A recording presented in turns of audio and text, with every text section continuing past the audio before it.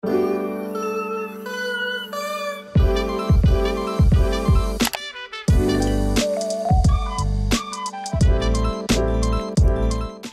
up guys, welcome back to my YouTube channel, and if you are new here, then welcome for the very first time. Today we are taking our 4-month-old on an airplane for the very first time. I feel like we've been doing so much travel recently with like long car rides and things like that, but today we are taking her on an actual airplane because we are flying out of province to go to a wedding this weekend. My husband is officiating a wedding for a couple in our church that we're really good friends with, and so we are excited to test Vivian out on a plane. She is currently 4 months old. I feel like I already said that, but I can't remember. So again, she's 4 months old and she travels really well in cars and things like that. Like we just did a 7-hour drive, not straight, we like built in stops and things like that with her last weekend, and this weekend we're taking her on a plane. It's only a 2-hour flight, so I feel like it's a really good intro to just figuring out how to travel with a new baby and all of that fun stuff. You guys are gonna watch our experience and see like how it goes for us, some of the things that we're doing along the way to try and make it easier, so I'll document some of that stuff too, but we're looking forward to seeing how it goes, and if any of that sounds interesting to you, then just keep on watching. I have like a travel changing mat, and then everything in here is like emergency stuff for the plane, so like her clothes and everything are in our bag, but I have like birth certificate and her health card for traveling, and then I have like a cover for nursing her, all of the wipes really handy, diapers in here, some baby headphones just in case, but everything in here is basically what we would need to like survive the plane ride itself. Our flight leaves at 12:40 this afternoon, which is a really good time because it's like close to a feed, so I'm gonna try and feed her as we take off and then put her down for her nap, and it gets back at like 10:45 on the Sunday night, so I'll film both of the different experiences. The Sunday night is obviously going to be a little bit crazier than today is, but right now she's getting loaded up into car seat and things like that. My friend Brittany is here and she's going to take us to the airport so we can just leave the car here and not have to worry about any of that stuff, but we should probably get going because our flight is leaving soon and we got to get to the airport. Baby! Hello? Are you so excited? Your first plane ride?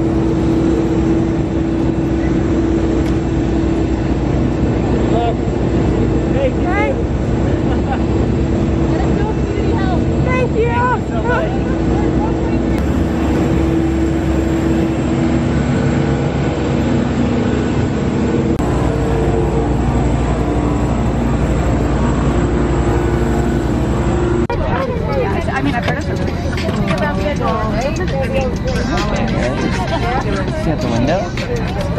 That's so fun. Is that so fun? You go to a small university to start with?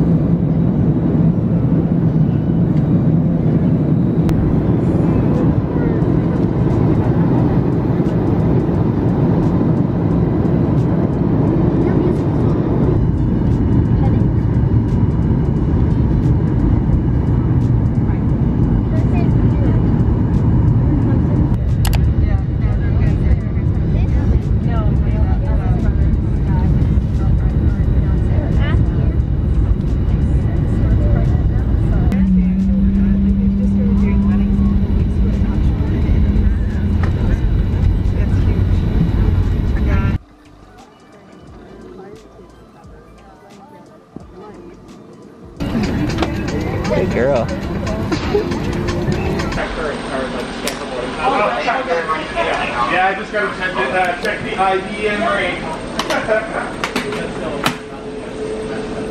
Appreciate that. No problem. Way rather avoid the headache. Yeah. We made it! She did so well on the plane. We landed around, I think it was 4 p.m.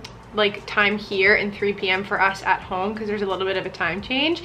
And then we went straight to the rehearsal dinner for the wedding tomorrow. So we just like zipped right from the airport to that and kind of hung out with everyone there and ate food.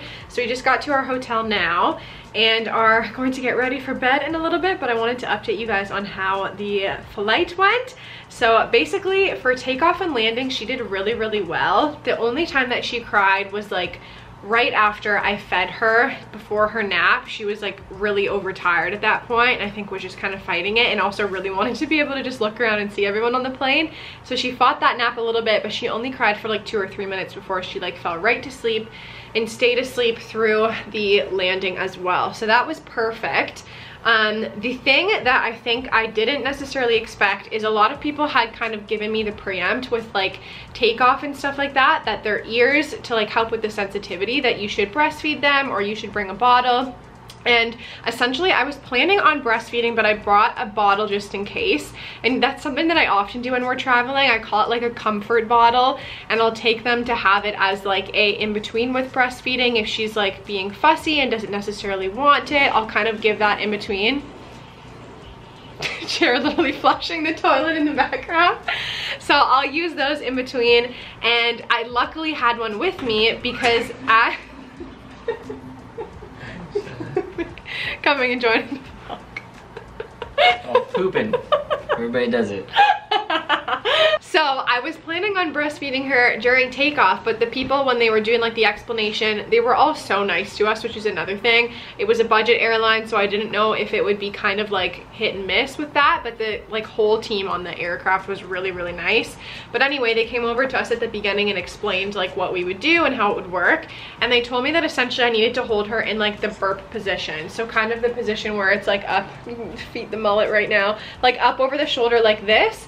And so I couldn't feed her during takeoff. My only option was to give her the soother because like I wasn't able to do a bottle like that either.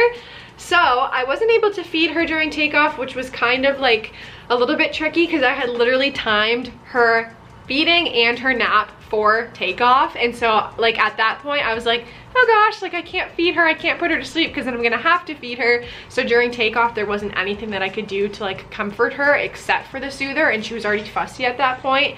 But she took the soother. I just like patted her bum in that like burping position and she was okay for it.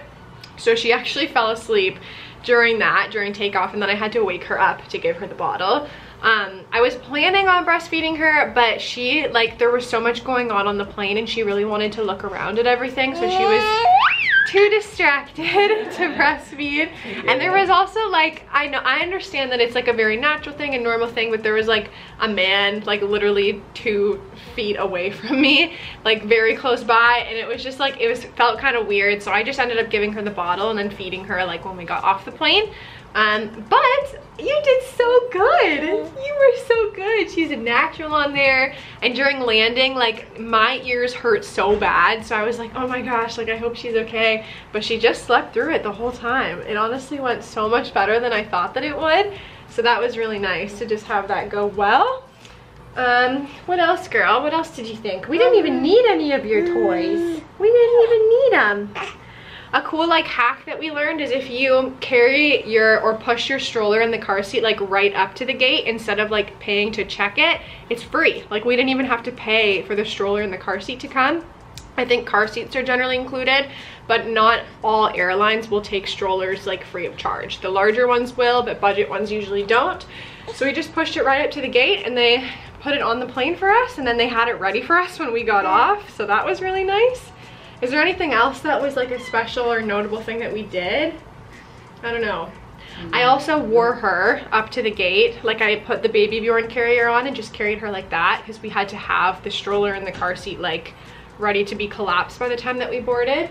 But I think that's everything. Like it was honestly pretty smooth, pretty painless, but we still have the flight home, don't we? And that one's really late at night. So you guys will have to keep watching to see how she does on that one, but we will report back tomorrow with our fun hotel party day. Ready? Watch out. Ready? Ready? Oh! Do your laugh. Do your cutie laugh. Two. In love can make it. Take my heart, but please don't break it. Love was made. Good morning, guys. We are hanging out in the hotel right now. The wedding was beautiful. We got home at back to the hotel at around 10. So that is very late for Vivian, and she stayed awake the entire time from the moment we left the hotel at 2 p.m. until 10. She napped for maybe a total of 30 minutes all together with a 15-minute nap here and there, but that was it. She just wanted to see people and hang out, and so she was exhausted last night and did a really great sleep. So now we're just hanging out in the hotel room and enjoying the chill time that we have together before we get onto the plane tonight, which is at 9:20, I think, and we get home at our time at 10:45. So this afternoon, we're checking out of the hotel at 1 and then going to hang out with some of our friends that live in Nova Scotia, in the Halifax area. So we're gonna go and visit them while we're here. And I think it's just been nice to just have a hardcore chill day coming out of last night and out of the rest of this weekend because it has been really busy. So we're enjoying a little bit of downtime here before we get back on the plane tonight.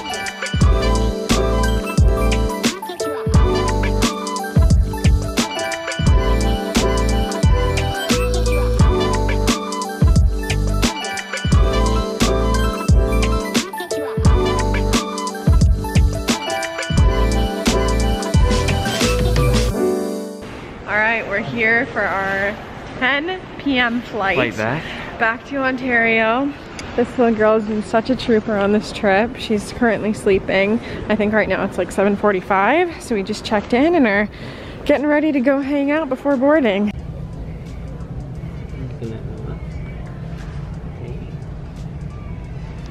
She's fading, and she's fading fast. She has not napped since probably 2 p.m. today, and yesterday she also did not nap from 2 to 10, so she's just been wanting to see everything that's going on and then crashing hard in the evenings, and I'm really hoping that she'll be okay on this flight.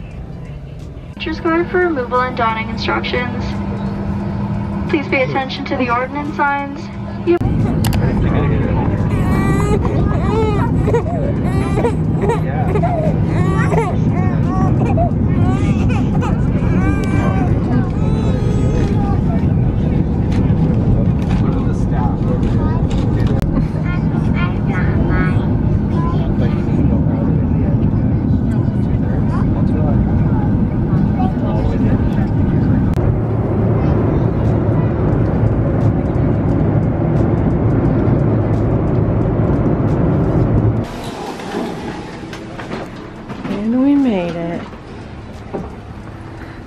Okay, so now that we are home, I wanted to fill you guys in on how the rest of that flight went and just update you on some of the biggest things that we learned in the whole flying with a baby experience were, because if I can help anyone, then that's great. So essentially on our way home, you guys saw that it took a little bit for Vivian to actually get down to sleep on that flight. I think it was less about her ears bugging her with takeoff or anything like that, and more about the fact that she was exhausted. So I think I kind of updated you guys in the airport, but our flight didn't take off until I believe it was 9:20, and we weren't gonna land until 11:45 p.m. our time. And at that point, she had already missed so many of her naps during the day because we were on the go, coming out of the hotel, visiting with friends, getting to the airport, and she needed to be awake for all of that because we had to take her out of the car seat and do all the stuff in the airport. So all in all, that time was just really hard for her to actually manage and to fall asleep at an okay time. So it was tricky getting her down. Eventually Jared passed her to me. I calmed her down. He took her back and held her because the flight that we were on, the seats were so close together that where I was sitting, if I held her for more of it, her legs were literally draping across to the side of the guy that was directly beside us. So that flight felt very long. It ended up being 2.5 hours, and she was okay for landing, and she was okay and went back straight down to bed when she got home that night. So the rest of it went okay. But in terms of the things that I learned throughout the whole experience, I actually wrote down a list of 4 things that I feel I would either do differently next time or say that would be really helpful for you guys to do if you are going to be flying with a baby soon. And the first thing is to book daytime flights. So the first flight that we booked during the day, we had like no problems with whatsoever. Vivian did a great job. She like took the soother during takeoff, no issues with that or landing, and she just slept the entire time. The real issue that we had was the flight that came home in the evening, which I had just been talking about a little bit because it really was just thrown off with her sleep schedule at that point. So I feel like if we did both flights during the day, then she would have been able to like manage that with her nap schedule, shift things a little bit more, and be slightly more flexible than she was able to be, because the reality is there's just no scenario where she would be up as late as she was for that flight home. And that was just like an unfortunate thing, because for us there were no flights home coming from the airport that we were leaving from to the airport that we were arriving to on that day. Our only other alternative would really be to have like booked another hotel for the night and then come home in the morning, but that would have been a lot more money. So I mean, if you have to do it, it's not the end of the world. We did it and it worked, but it sucked. So I would definitely only book daytime flights in the future. The next thing that I would say was really, really important for us was bringing a bottle. So Vivian is exclusively drinking my breast milk. She hasn't had formula or any other food at this point of her life, but sometimes we will give her a bottle, and we introduced that when she was pretty young so that when we are in a pinch, she's able to take it. And that was really important for us on this flight. As I said earlier in this video, she did not want to breastfeed on the plane because she was too distracted by everything that was going on, and they also would not let us do it during takeoff. On the plane ride home, she also was not able to breastfeed, and I cheated a little bit by giving her a bottle in the upright position. So, I mean, if you're a flight attendant, I'm so sorry. Don't get mad at me for this, but like basically we just held her upright but kind of tilted her back a little bit that we could like still give her the bottle and not have her be like fully laid flat for takeoff. Essentially, like, she was starving at that point, and like we needed to calm her down. Nothing else was working, and so having a bottle for that was really helpful for us. And also just the fact that like we were so close together with other people that I don't know if there's a scenario that I would have been able to nurse her. Like, as I said, that guy was so close to me that he would have literally been like also holding my baby if I tried to nurse her on that flight home. So I feel like having a bottle was really key for us. Even if you are a mom that only feeds your baby breast milk, then like try and pump if you can. Try and keep that bottle refrigerated until the time that you need it for takeoff, which I think is a 4-hour period. So honestly, just like try and do anything that you can to get your baby a bottle, because I feel like that was the only thing that really calmed her down on that flight home.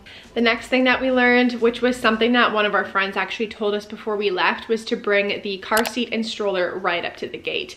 So we brought our stroller that has like the car seat adapter and put that right on, and we traveled without the base for the car seat. So that made it really easy. It reduced the piece of actually having to carry that base along with us, and it allowed us to push everything right up to the gate. So that meant that we didn't have to pay for all of that equipment to go as like checked luggage, in which case like it would have been anywhere from $50 to $100 for the plane that we were riding on. So this was a really nice way for us to be able to save all that money, and there wasn't actually any damage to the car seat or stroller that we know of. Everything that we saw on it was what we would have seen on it before it left. So that was a really nice way for us to be able to save money, but also like have the convenience of pushing the stroller through the airport, putting our bags on it, but also keeping Vivian in there until we got to the gate and needed to actually take her out. The last tip that I'll share with you guys that I learned was to book the aisle seat. So we had booked the middle seat and then the window seat on both flights, but I feel like for future flights, I would probably book that middle seat and then the aisle seat, and I would just sit in that aisle seat with Vivian and have Jared in the middle one, just because like if you need to get up at all to bounce the baby or to change the diaper or anything, if you're in the middle seat or the window seat, it's really hard, especially on a smaller flight, to get past that other person. So as much as I feel like before I was always vying for that window seat when I was like not traveling with a child and could just kind of do whatever I wanted on planes, I would not do that anymore. I would always opt for that aisle seat because it's really important to be able to stand up if you need to. Because there was someone right there, it made it a little bit trickier for me. Well, that is all the tips that I have for you guys when it comes to flying with a new baby. If you are going on a trip with your baby soon, good luck, you've got this. It honestly was not as bad as I thought that it would be. I've heard so many horror stories and things like that, but honestly, it all went really well, and I hope that these tips and tricks can make it a little bit easier for you when you go on your next trip as well. So if you guys liked this video, make sure to give it a thumbs up before you leave today. Drop a comment with maybe where you're going with your baby, how long the flight is. I'm sure if there's any other tips and tricks that you have that other moms would like to read those as well. But before you go, make sure that you subscribe to my channel for more content like this. And until my next video, I love you guys, I'm praying for you guys, and I will see you soon.